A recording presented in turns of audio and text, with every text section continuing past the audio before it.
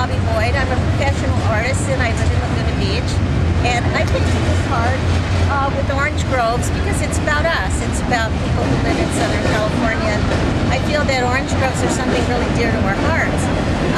A long time ago, and a lot of people can still remember it, this entire area was mostly orange groves. People love to tell these really nostalgic stories of driving through them and going to the beach and how it smelled like heaven.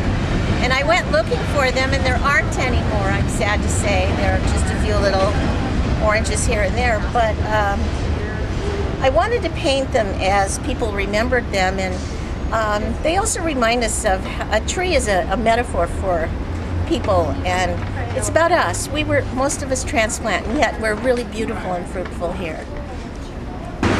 Hi, I noticed you were checking out our heart. What caught your eye about it?